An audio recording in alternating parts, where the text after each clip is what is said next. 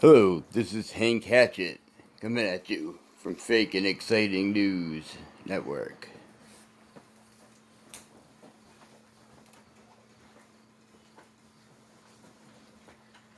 Hey guys, I'm Hank Hatchett. Here with me today, I have a co-host, Mrs. Wall Swall.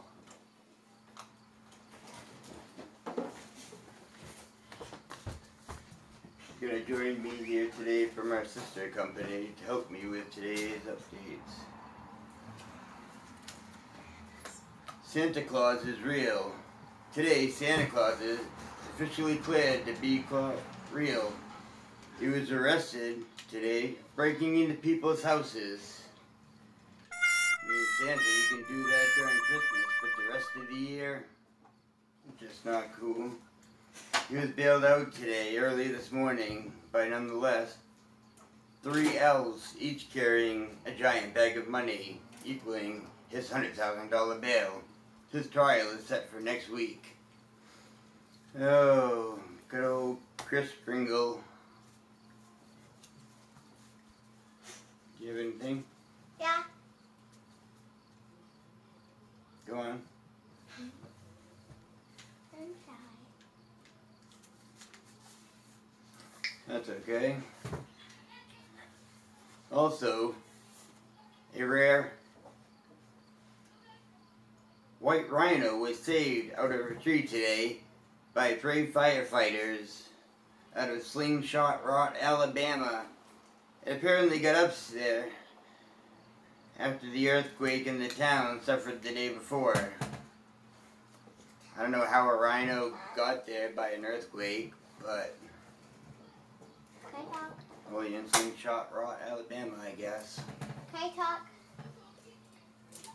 So, today, a skeleton was found in a dark cave by somebody. Apparently, the skeleton died and it was in bones. Thank you.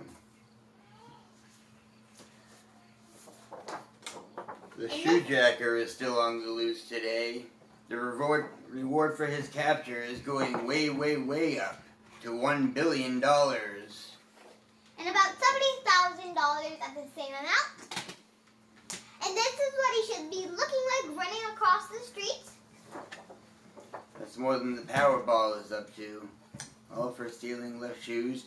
I mean, the guy's 5'5", 555 pounds. How hard can he be to catch? If he appears at your doorstep, make sure to call the cops. Also today, I also brought Mrs.